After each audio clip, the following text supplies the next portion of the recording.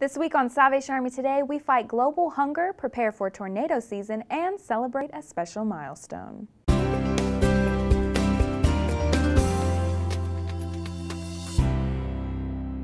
The Salvation Army has joined more than 100 charities in the fight to end global hunger. The campaign, called Enough Food for Everyone If, aims to make leaders at the G8 Summit address the global hunger crisis. Influential actors, musicians, and community leaders from around the world have embraced the movement.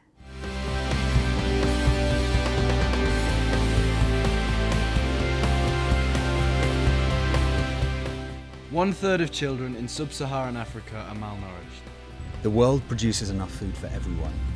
Why are 1 billion people going hungry? How can so many children still die because they don't have the food they need? Hunger not only causes very real human tragedy, it also costs economies billions of dollars. This doesn't make sense. Big corporations avoid paying millions to Africa every day. If we stop this, all of Africa could have enough food to eat. Enough food for everyone if we stop poor farmers losing their land.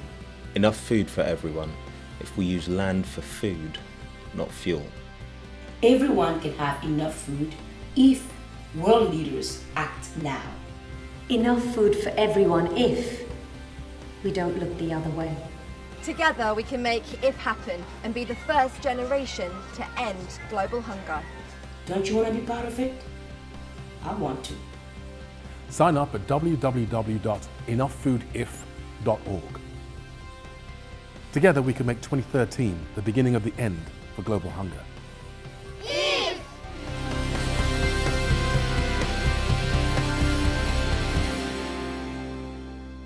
Visit salvationarmy.org.uk to learn more. With tornado season around the corner, the Salvation Army of Missouri is happy to add 3 new response vehicles to the fleet. The mobile feeding units will provide crucial food and emergency supplies to tornado survivors. Additionally, the vehicles will help feed local, low-income individuals and families throughout the year. The Salvation Army's Croc Community Center in South Bend, Indiana, is celebrating its first anniversary this week. The 110,000 square foot state-of-the-art facility offers aquatics, athletics, fitness training, music and fine arts programs, church services, and more.